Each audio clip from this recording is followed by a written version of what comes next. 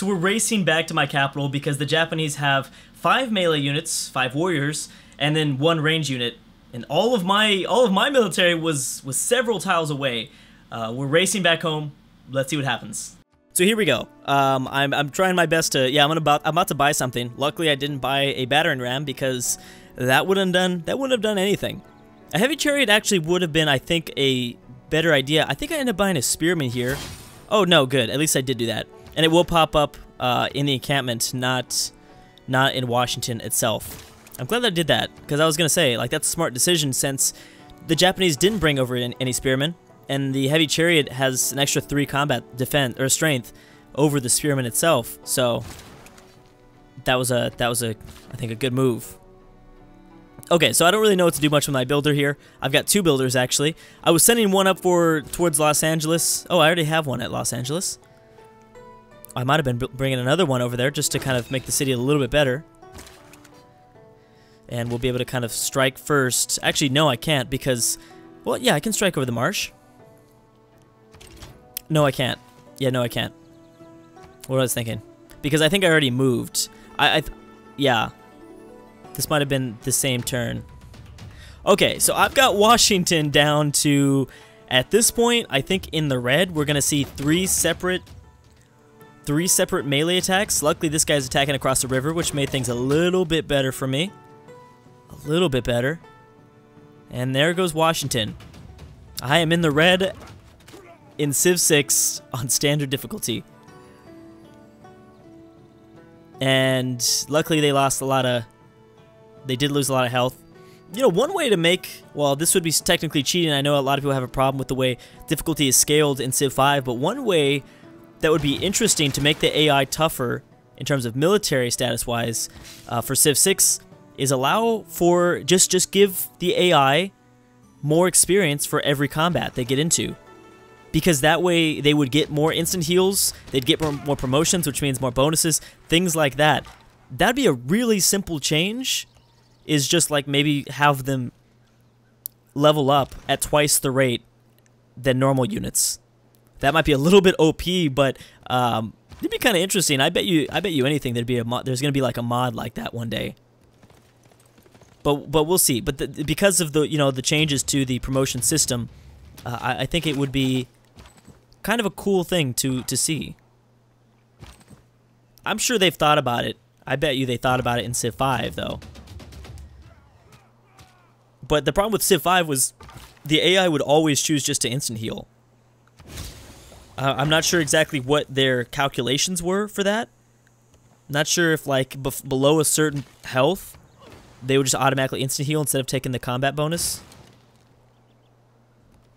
Alright, and I'm going to make my way down towards the south. Gotta figure this out. Now, I ended up destroying at least 1 warrior unit. However, there's a fresh warrior unit just behind my chariot, my heavy chariot. I'm going to call it chariot archer like my entire life, I swear. Yeah, so that's kind of the problem that I'm facing at the moment.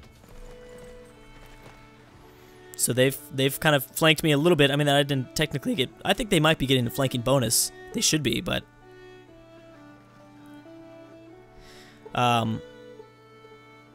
Oh, crap. Yeah, that's not good. And I'm pretty sure that is a graphical bug. Whatever that is. I don't know what that wall... I saw that wall pop up, and I was like, what is that? I know that there's a big red exclamation mark, but I'm also curious what that big wall is. Because I do not know. Building an armory in my encampment. I already finished up the barracks. So armory next. Then I think the last building would be a military academy. If things are the same. If things stay the same there. Ancient walls. I think that's a good idea just in case Los Angeles gets another sneak attack. The AI seems to be pretty good at sneak attacking.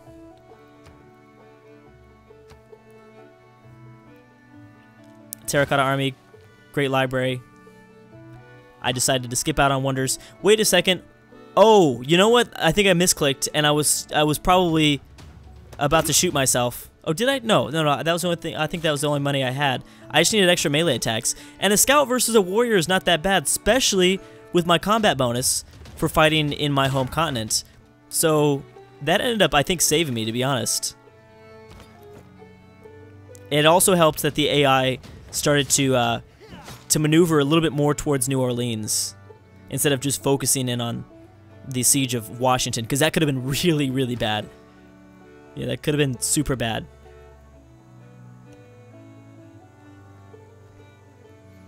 So yeah, at this point, we're already kind of starting to see that things are looking a lot better, just because they split up. If they would have stayed more focused on the siege of Washington, then they might have had a little bit of a better chance. Actually, you know what all they really needed is a slightly more powerful melee unit.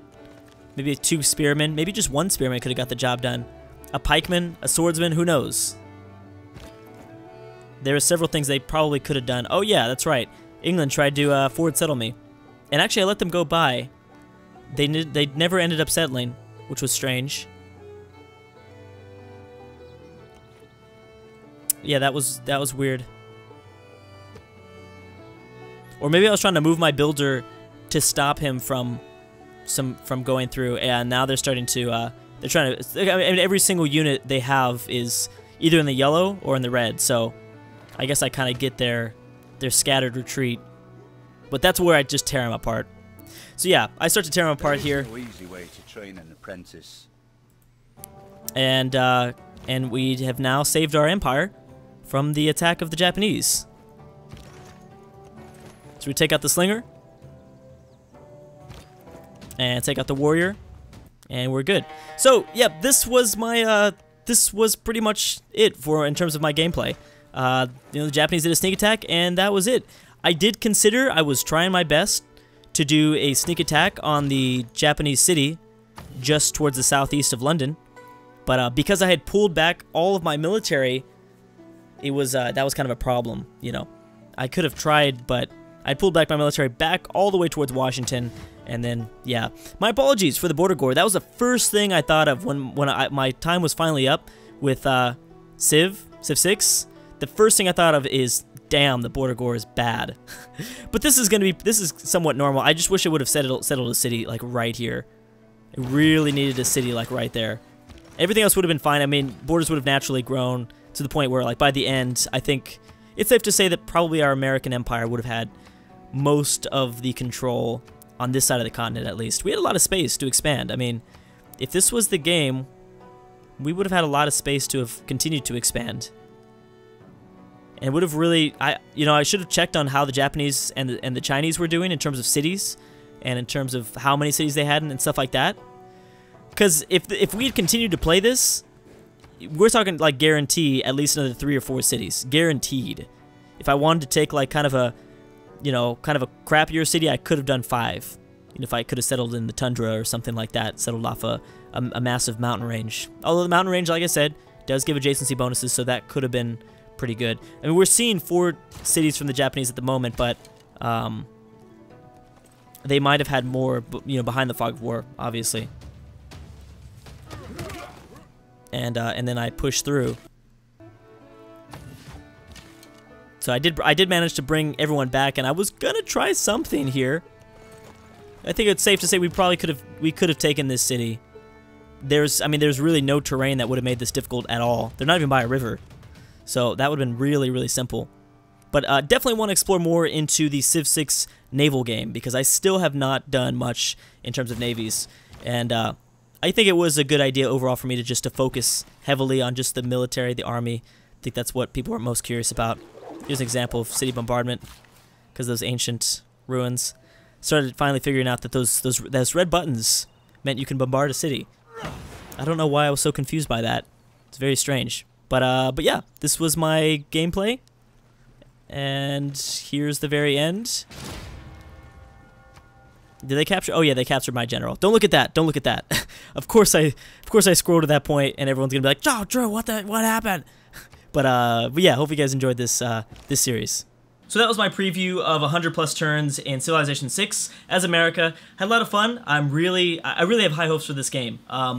You know, being able to play it for a second time, seeing its transition, because I played about 3 months ago, and the build has definitely got a lot better, and being able to talk to developers more, I really have high hopes for this game. I think it looks really, really good. Hopefully you guys like it as well. Thank you guys so much for watching, and I will be bringing more Civ 6 content, lots more Civ 6 content in the future. Thank you guys for watching, and I'll see you guys next time.